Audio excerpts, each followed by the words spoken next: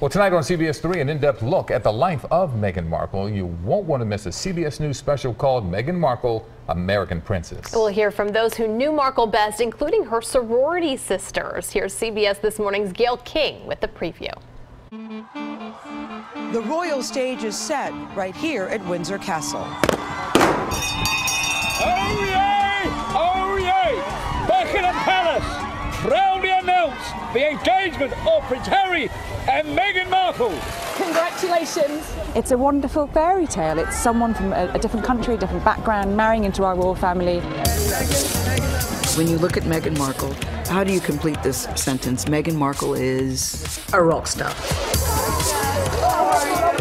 We first met, we were introduced actually by a mutual friend. It was a blind date. An intimate look at Meghan Markle from people who know her best and know why a blind date was all it took.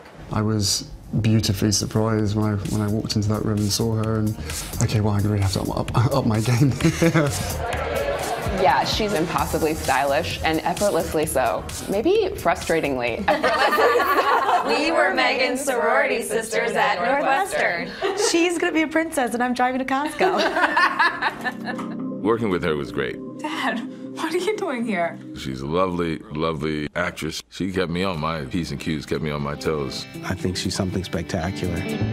It's an it factor with an approachability. She's just kind of the perfect package. The total package. She's worldly, she cares about things outside of herself, and smart. Her friends were certainly on to something, because Meghan Markle will indeed become Her Royal Highness when she walks down the aisle here at St. George's Chapel.